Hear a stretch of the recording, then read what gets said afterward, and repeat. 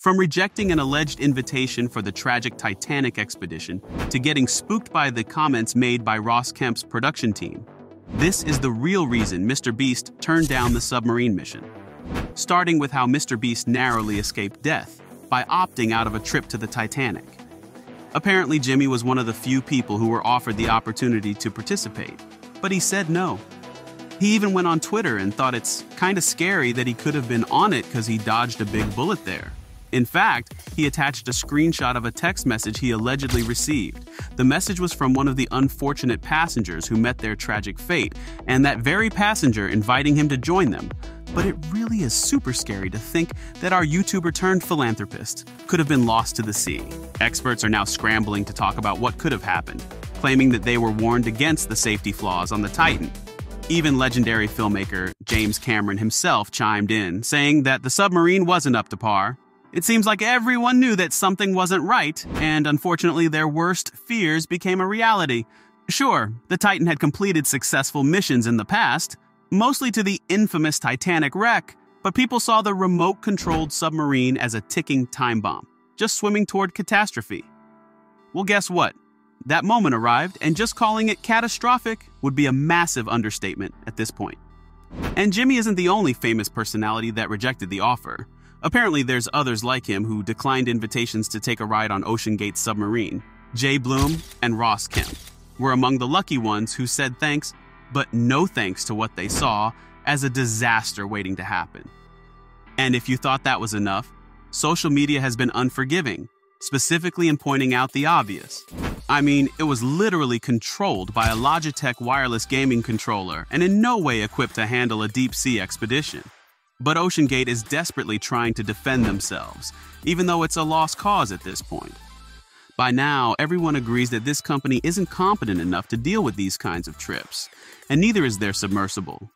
Even the authorities have come under fire for giving false hope to the public, leading them to believe that there was a chance of finding the passengers alive. But the thing is, the moment the vessel lost all communication with the surface was the moment it imploded into the debris field found on the seabed next to the Titanic wreck. Now that the failed rescue mission is a thing of the past, the focus has shifted to recovering the shattered fragments of the Titan, mainly to uncover the truth behind its implosion. In fact, the U.S. Coast Guard announced that they'll be conducting a Marine Board of Investigation. This is the highest level of investigation carried out by the U.S. Coast Guard, and they mean business. But this investigation isn't a solo thing anymore. I mean, it's gone international, with American, British, French, and Canadian authorities all joining forces to get to the bottom of this tragedy.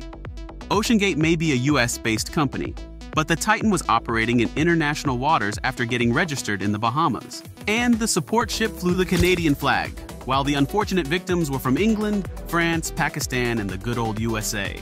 Leading the charge in this high-stakes investigation is none other than Coast Guard Captain Jason Neubauer.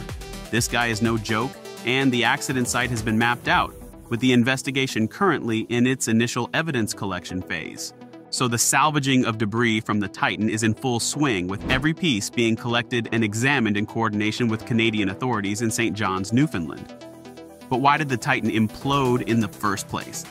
Well, it turns out that the concerns about the Titan's safety were raised all the way back in 2018. Submersible expert Carl Stanley even sent an email to the creator of this vessel, specifically after hearing unsettling cracking noises during a dive, which is bizarre to think about because the submersible descended to a depth of over 12,000 feet, with the sounds only growing louder the further down they went.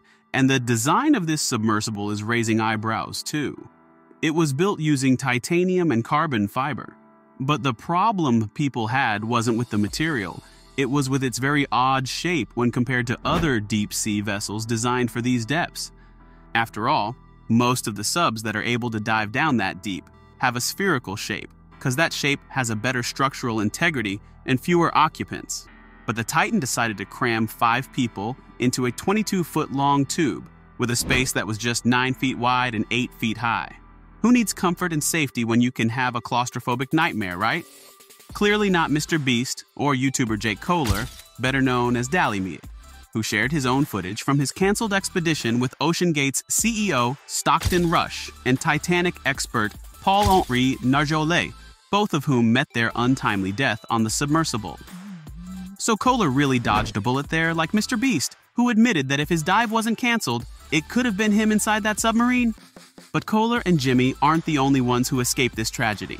Las Vegas financier Jay Bloom and his son Sean had their sights set on the bucket list Titan trip, but thankfully, they trusted their instincts. Young Sean revealed that his father warned him about how dangerous it is, emphasizing that the submarine can't survive going that deep in the ocean. After all, it is a small vessel with 5 people crammed inside, and that's obviously a recipe for disaster in their eyes.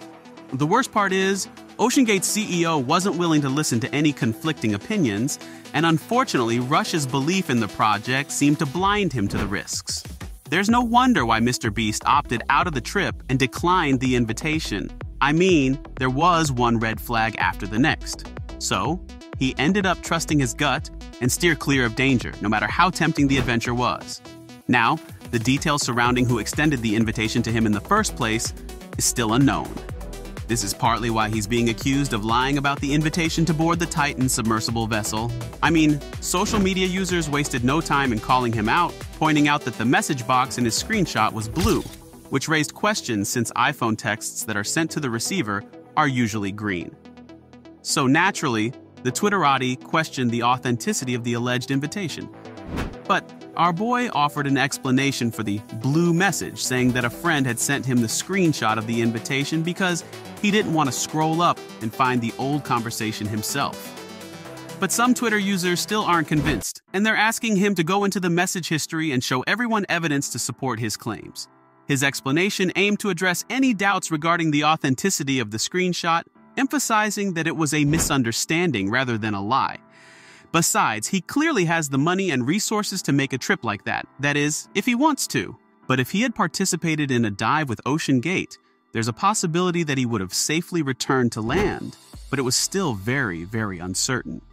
As of now, the YouTuber hasn't responded, which means that he's probably not going to go deeper into this subject. So, those doubting him are unlikely to get an answer out of him.